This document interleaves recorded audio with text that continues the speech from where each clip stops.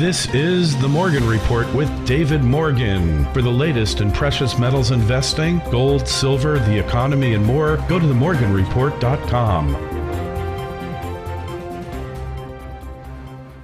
It's time to double down with Max and Stacy on Sputnik Radio. Now coming up on the show, we talk to David Morgan, the silver guru at themorganreport.com. But first, the late Randy Pausch, who was an American professor of computer science, human-computer interaction, and design at Carnegie Mellon University, once said, "When there's an elephant in the room, introduce him." So it was that this week a journalist introduced Fed Chairwoman Janet Yellen to a rather large elephant named a $4.5 trillion balance sheet.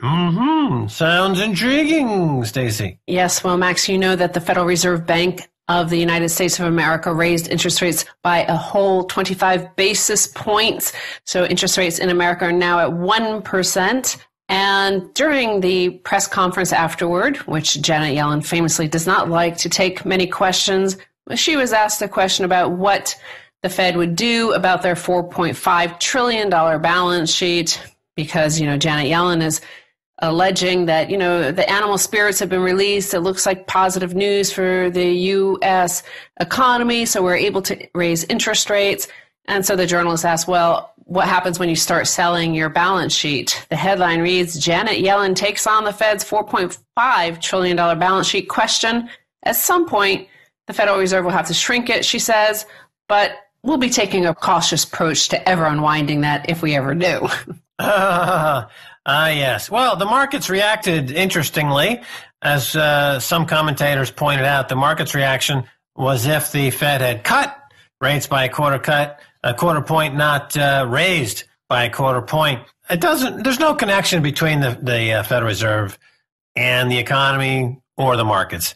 It's a kabuki theater that goes on in Washington for the, it's just theater. There's no connection to the economy. The market, the interest rates have been at zero for so long, and prices are so far removed from reality at this point that it's just not relevant in any way. We're waiting for other exogenous events, not a Fed. The Fed is not driving this anymore. We're looking for something else to drive market action, probably global conflict.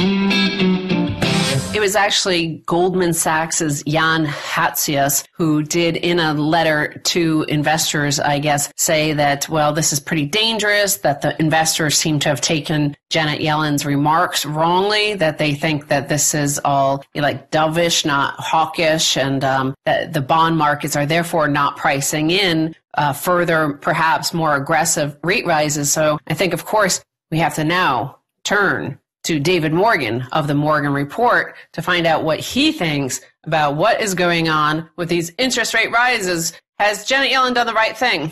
Well, she's done what she had to do. She, looking at the 2-year note and the 10-year before the announcement, the market had already priced in what the yield needed to be. So the Fed actually follows. Now, at my age, I've watched from, what took place prior to Volcker, and then with Volcker, everything else. So I've seen the bond market go all over the place. But basis the fact that the market has more control than even the Fed, and they have a lot more control than they used to in the 70s, nonetheless, the market already priced it in. So as far as I'm concerned, you are both correct that after the announcement, ho-hum, almost everybody, it's almost 100% of us, meaning mainstream and alternative, decided that the Fed would increase a whole whopping, 25 basis points. So that's in there. Now where do we go? Right. Well, the reaction in the precious metals was on the upside. We've seen this many times before. What I call the Charlie Brown and Lucy phenomenon, where Charlie Brown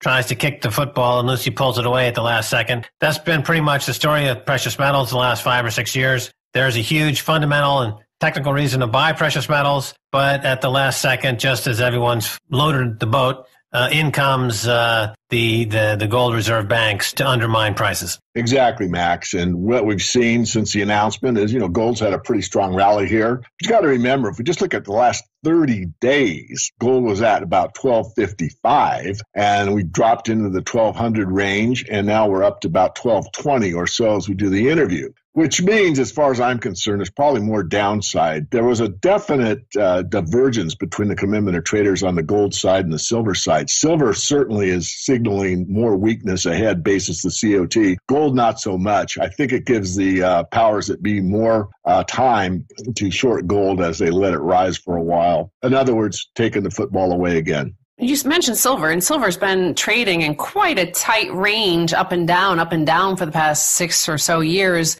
Never going really much higher than $20, $21 an ounce, down to $16, $17 an ounce. Within that range, what do you call this in a technical term that it's staying there? Is that a good sign? Is it a bad sign? What happens to silver investors from this point?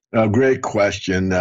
Stacy, you didn't know me in those days, but back when I was younger and doing triathlons, I said the bigger the base, the larger the move. And if I was referring to the flat line, basically, of $5 silver for almost 20 years, and I said, once this thing moves, you are not going to believe where it's going to go. And I think that's been fulfilled partially, but I think it's going far higher. So it's a strong base. It's a little erratic. I mean, it's not flat line like it did, between, let's say, 1983 and 20 years out, 2003. But we are building a strong base. And once we get through a couple of levels, 25, 26 being one, and through the 35, then we're on our way. But there is overhead resistance this time, which means that there's people that are still upset, people that, always have a comment for me that's on the negative side because they bought silver at 30 and it's all my fault or whatever. But nonetheless, it will, in my strong, studied opinion, take off at some point. And it's not going to be a rocket ship straight up initially, again, overhead resistance. But once we get through, say, the 40 level, and depending what gold's doing, and as you alluded to, maybe there's conflict worldwide, I mean, we are going to see something we've never experienced. I mean, the irony is that the safest investment perceived is the U.S. debt market, which is the most unrealistic expectation of all time. I mean, we're guaranteed not to get your money back, guaranteed not to get your money back. And yet the counterpart of that is the precious metals, and there's so few that are participating in that market. Yeah, well, let's talk about this Charlie Brown and Lucy kind of phenomenon, its relationship to precious metals, and we'll mix in a little behavioral economics here. The demand for gold and silver is insatiable. There's people around the world, they'll never stop buying gold and silver. It's been money for 5,000 years. There's always going to be demand for it. And if left unmolested, prices will always go up. So traders, you mentioned the COT report, the professional traders who are in this market, they just wait for these people to show up on the buy side as they have done for 1,000 years. And then they make the rounds with a few phone calls and they come in there, we know from reports, and they just clip them. They just take the money and run. And then they use that money to go buy leveraged bond trades. So that's never going to stop. If anything, under Trump, it'll continue because he's making it easier for these guys to borrow even more, David. Could be. I just put out something on my Twitter feed yesterday, Max, from Reuters, and it said, that they're going to look into the U.S. government, forget the gentleman's name, but they're going to look harder at the CME and what the rules are, and are there things there that they can do away with, basically. I read it as a negative, not a positive, but we don't know. But it works until it doesn't. I think there is a potential, and we've already seen it a couple times, where the physical market does dominate the paper paradigm. But, you, above anybody, Max, when you came out with the, buy silver, take down JP Morgan, I mean, actually, in reality, if enough people participated, it certainly could have put some strains on them. But nonetheless, it's sad that what you said I agree with. But when you look at the insatiable amount of desire for money, it's really financial stability in most normal people. And what that means is, if you look at the paper paradigm of trillions and trillions, really quadrillions when you talk about the derivatives market, yet if you take all financial assets and exclude real estate, gold represents 1% of the total market, and silver represents 0.02% of the total market. So if we could just get another, double that, if we get 2% of the world's population to say, I want physical gold, I want it in my pocket, and I don't trust anybody because the banking system's so corrupt and so is the brokerage system, we would have a nonstop rise in the gold price for quite some time. And silver is ridiculous when you think of 0.02% of all financial assets are in the physical silver market. When they trade, basically every 2 days, the equivalent of the global mining supply of silver every 2 days. I mean, there's a disconnect between, as you said at the beginning of the show, the physical reality in these financial markets that are nothing more than kabuki theater. Well, before you out there, by the way, listening to this podcast, get involved in the silver market, do understand that David Morgan is a former test pilot and did use to test pilot crazy fast military sort of planes, and he can deal with the ups and downs because, of course, you mentioned financial crises and things like that. And back in the financial crash of 2007, 2008, 2009, there was a period when silver fell by 60% in the course of just a few weeks. So it does go up and down. But coming back to the elephant in the room with the Fed's balance sheets, there is a $4.5 trillion Fed balance sheet. What is this going to do to international markets, paper markets, debt markets, currency markets, should they ever start unloading some of that? Well, Stacey, as you know, it's full of crap. I mean, what they put on their balance sheet initially during the 2008 financial crisis was about a ton of unsecured mortgages that had no validity whatsoever. They were dog poo-poo wrapped up in a pretty package. And the Fed took that on and issued, U.S. debt, the most sacrosanct thing that you could own. And so it exchanged dog doo-doo for what's perceived and still is as a very, very safe investment. So if they ever really tell the truth, which is what's the crux of this whole issue. I mean, from a philosophical perspective, we've been living in a big lie for so long that most people don't even know they're living in a lie. But if the truth ever comes out of what's really on the Fed's balance sheet, it wouldn't be at the level it's at. It would be marked to market and probably worth about 25% of what it is right now. The same thing in the debt markets. I mean, the best trade you could have ever made in my lifetime would have been selling gold January 21st, 1980, and going to the long bond at like 15, 17%, whatever it was in that range, and held it for 30 years or more, or rolled it over so that you have the long bond the whole way. But that's ending. All markets ebb and flow. All markets go up and down, including the silver market. What most people don't know is the massive amount of money that's out there has to go into the debt markets because it can't go into the gold market. It would put gold at, $80,000 an ounce. I mean, do the math.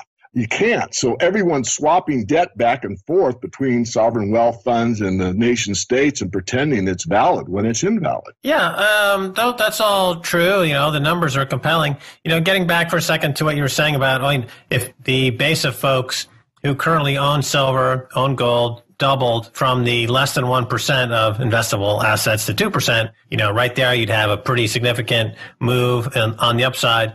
But, looking at the big picture here, people don't think about saving. People look at economics and money in terms of how much they can borrow. And they know that the way the system is rigged now, the way the financialization of the system is, that being in fiat paper gives you the ability to borrow lots of credit and finance a lifestyle, particularly in the U.S., on debt, on credit. People aren't looking for ways to save. If they were looking for a way to save, they would pick gold and silver, but they're not. They're looking for a way to finance their lifestyle, and gold and silver do not provide that, David. No, I agree. And I think that's a lesson that's going to be learned after the fact. I mean, there's an expression that once the ship is sunk, everyone knows how it might have been saved. And to use a pun here intentionally, I mean, savings is how capital formation is supposed to develop, and that's how you actually build a strong economic system. But those days are bygones, and I think we're going to have to go through another great or greater depression type of scenario. It'll look different than the 30s, but it'll be there nonetheless, and that's going to be the lesson that the next generation learns until, a couple generations go by and they forget it and repeat the lessons of history. Well, fair enough. That's a good way to end the podcast. David Morgan of themorganreport.com. Thanks so much for being on. Max and Stacey, thank you. Well, that's going to do it for this episode of Double Down with me, Max Kaiser, and Stacey Herbert on Sputnik Radio. Thanks to our guest, David Morgan of themorganreport.com. Until next week, bye, y'all. This is The Morgan Report with David Morgan. For the latest in precious metals investing, gold, silver, the economy, and more, go to themorganreport.com.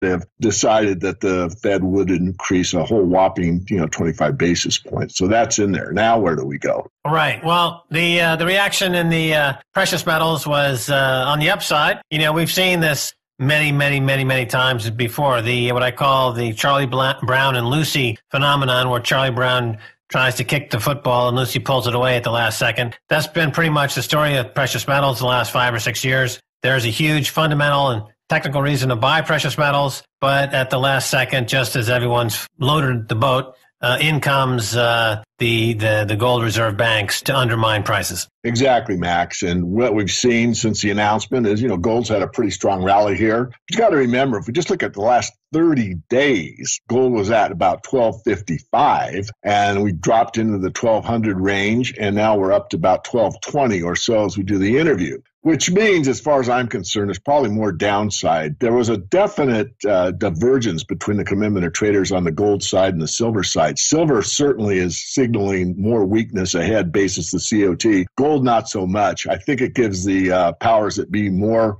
time to short gold as they let it rise for a while. In other words, taking the football away again. You mentioned silver, and silver's been trading in quite a tight range, up and down for the past 6 or so years. Never going really much higher than $20, $21 an ounce, down to $16, $17 an ounce. Within that range, what do you call this in a technical term that it's staying there? Is that a good sign? Is it a bad sign? What happens to silver investors from this point? Great question.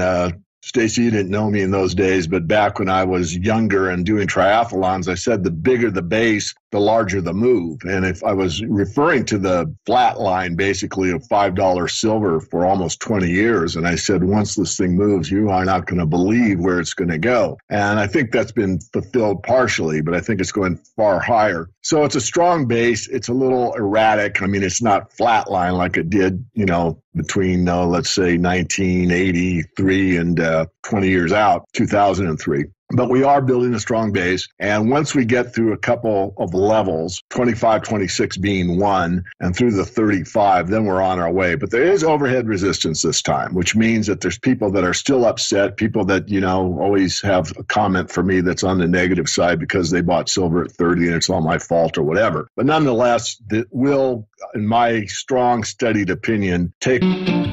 It was actually Goldman Sachs' Jan Hatzius who did, in a letter to investors, I guess, say that, well, this is pretty dangerous, that the investors seem to have taken Janet Yellen's remarks wrongly, that they think that this is all like dovish, not hawkish, and that the bond markets are therefore not pricing in further, perhaps more aggressive rate rises. So I think, of course, we have to now turn to David Morgan of the Morgan Report to find out what he thinks about what is going on with these interest rate rises. Has Janet Yellen done the right thing?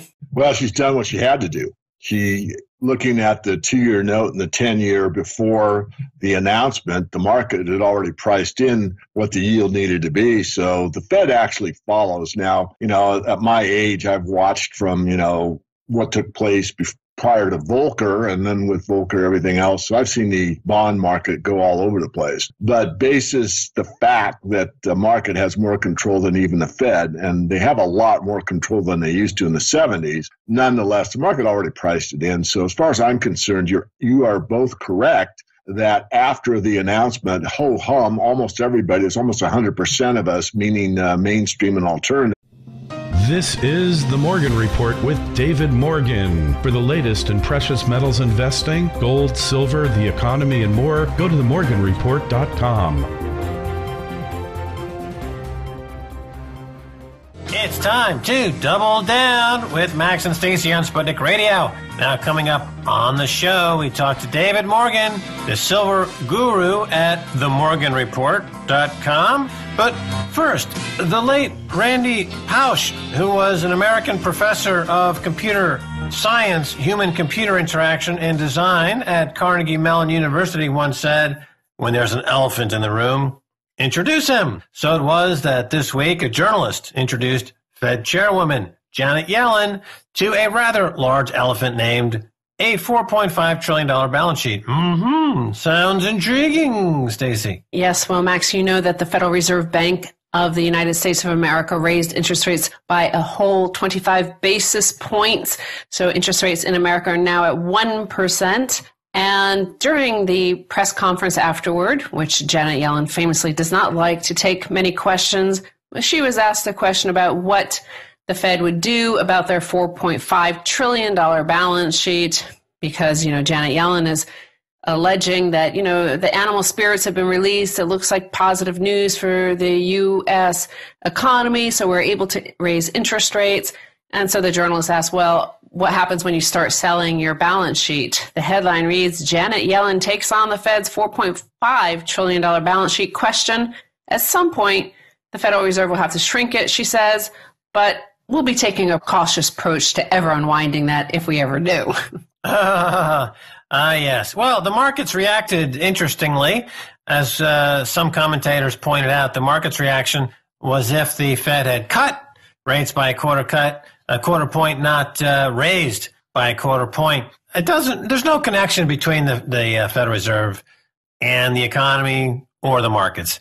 It's a kabuki theater that goes on in Washington for the, it's just theater. There's no connection to the economy. The market, the interest rates have been at zero for so long, and prices are so far removed from reality at this point that it's just not relevant in any way. We're waiting for other exogenous events, not a Fed. The Fed is not driving this anymore. We're looking for something else to drive market action, probably global conflict.